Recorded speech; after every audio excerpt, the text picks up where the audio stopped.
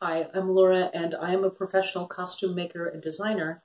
But when I first got started, I sucked at sewing. I was so bad. My very first shop head and the first job I had was really gracious about telling me how sloppy my work was, and I was horrified because I had no idea that it was important to be careful.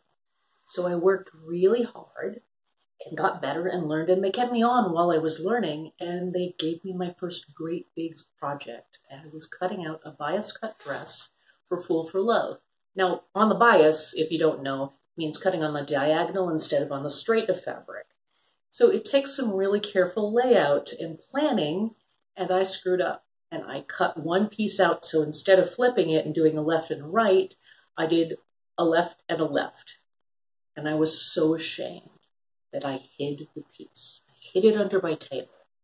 Oh, and nobody could figure out why I was so mad when I didn't have enough fabric to recut it. Of course, it was fine. I didn't have to worry about it.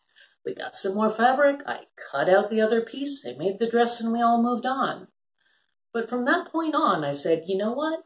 It's not worth it. I'm going to announce any mistake I make, because the energy it took to hide it and the shame I felt was so big, it just wasn't worth it.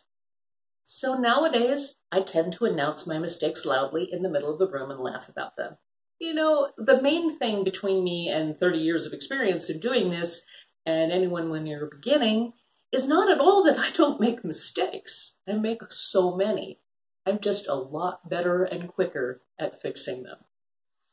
And your sewing mistakes are going to be okay too. I promise. Thank you. Please like and subscribe below, and join me later for more videos.